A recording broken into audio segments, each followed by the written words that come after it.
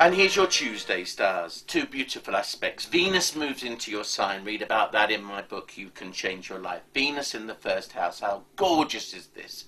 Especially just before Christmas as well and the new year. Because Venus is the goddess of love and beauty and the arts. And she moves into your sign, which means suddenly you are filled with a desire for love and beauty in the arts. A new image, a makeover, new clothes, new dress. I mean, there's all kinds of things you can do for yourself now. Watch out for one thing. Well, two things really. Being lazy or being vain. Neither of those become you, my dear. But nonetheless, it's a great time to bring beauty into your life. That means that you act like a magnet to other people who just fall in love with you.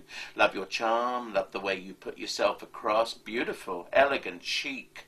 And Venus also in this position is going to absolutely ensure your popularity. And Mercury connects with Neptune. Isn't this just glamorous and good and beautiful? This is pursuing the arts in some way yourself. A thought should be followed through.